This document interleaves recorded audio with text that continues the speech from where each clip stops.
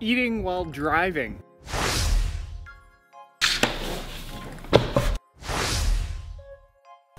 And our wine. Morning-ish, Trainiacs. It's almost 12:30 because everyone is out of town. Chris is down at the Green Day concert in Minneapolis. Coach Pat is still biking around in France. Nicole is doing Galveston, 70.3 tomorrow. Trevor's on rest week. Super Dave, I think, is biking in the Okanagan. So that means I'm running by my lonesome today. And that also means that I get to make stops every kilometer of, I think I'm gonna do 15 kilometers, and I am going to discuss 15 unexpected ways, oh, rocks in the shoes, hello. 15 unexpected ways that triathlon changes your life when you take it up. I'm not really gonna discuss them, it's just gonna be a fun list. I need a chapeau.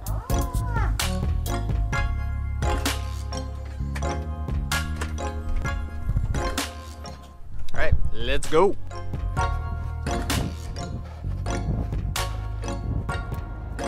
So the first unexpected way that triathlon changes your life instantly when you start it is that you get hungry all the time. Like day one this happens. The next way is that you gotta buy a lot of clothes. A, because you're super studly and you're losing a lot of weight, and B, because you wanna look even studlier in Lycra. Best part. Challenges just all of a sudden don't seem so daunting in all of life. Dang it.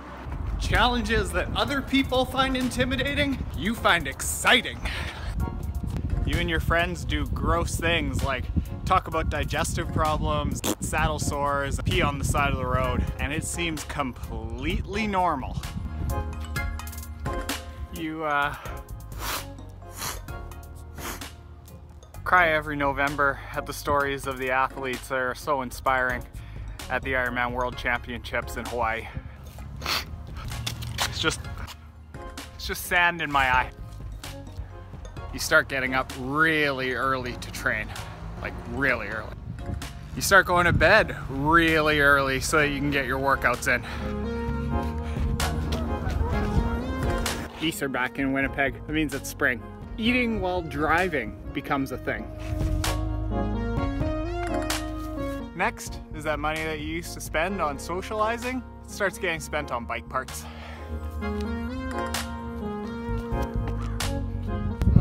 Mucky. Bad decision for a cam replacement. Your Lycra to regular clothes ratio in the laundry becomes drastically skewed towards stretchy things.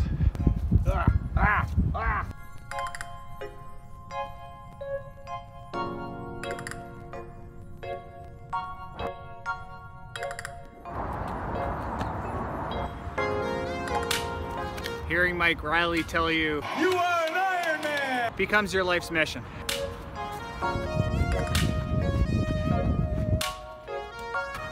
Ooh, you're shaky. Words like niggle, fartlek, and chamois butter all just become commonplace in your vocabulary. I'm not gonna make you shake again.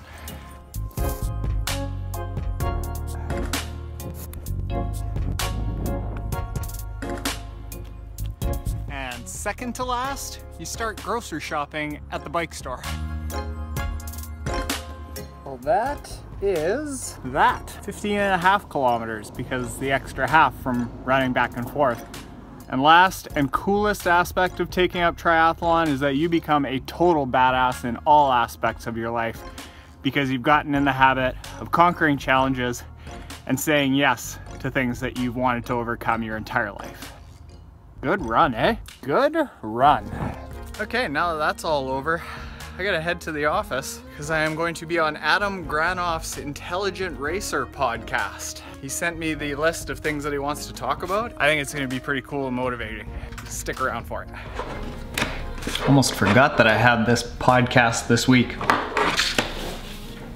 So who we've got right now, who we've got right now is Adam Granoff, who runs the Intelligent Racer, and he interviews athletes from all different disciplines. And I think what we're talking about today that piqued his interest is the marathon swim that we've got coming up. Coach Pat, our friend Jacques, that we're doing 39 kilometers in Red River to show people that yes, you can go from being afraid of the water to doing a marathon swim.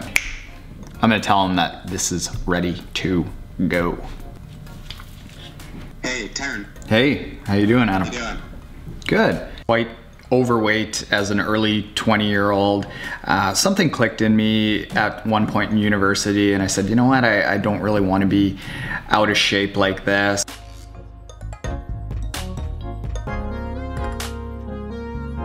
It was a slower time than I thought I was going to have, but relatively speaking, I placed where I thought I would be. So all right, gang, we're here with Adam. Do you want to introduce yourself to the Trainiacs, I call them?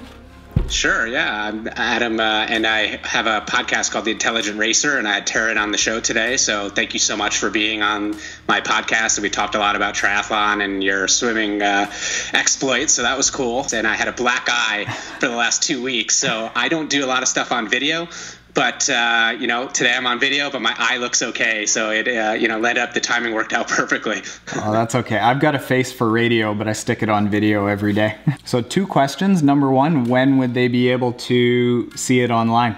I'll link to it in the description. April 10th. So a week from this coming Monday. I've actually got a bit of a question for you. Out of all of the interviews that you've done, what has been the biggest takeaway that you've gleaned? You know, the most important thing I think I've learned so far in my journey of all of this is to have a really good reason why you're doing something. And there was Nick Holland, who is a Barclays marathon finisher, told me kind of his philosophy, which is, you know, at the end of the day, you know, when the going gets really tough in these races, and, you know, whether it's heat or you have nutrition problems or whatever, if you have a really good reason why you're doing it, you'll push through those low moments and you'll persevere. So I like that. Exactly. That's good. Okay, check them out.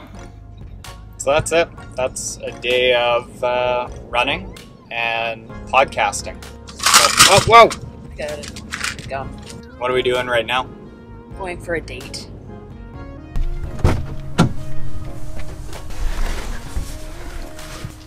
So we got our pizzas and our wine, and it's crazy in there. I know how to take a lady on a nice date. It's true. All right, scarf your pie. We gotta hurry. That is how you crush a pizza. In the car. Before we go, heartwarming hello. You got this video, and Taren is not a person who shows a lot of emotion. As his wife, I can tell you this. But he got all gushy and like, oh. Volume. I'm a social media expert. I should know how to do this. Who does Daddy like to watch on YouTube all the time? Triathlon Taren? Who do you like to watch on YouTube all the time? Triathlon Taren. What does Triathlon Taren do? He does triathlons. Who else does triathlons? Daddy! Yeah! Well, thank you, Daddy. Thank you, family.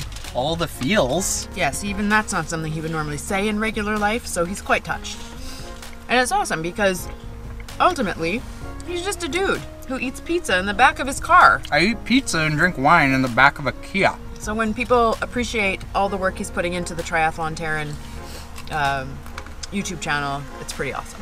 And hopefully you have a good race. And I understand your wife will never be in a race, but that's okay. She won't be either. Nope. Every good trainiac needs an excellent Sherpa.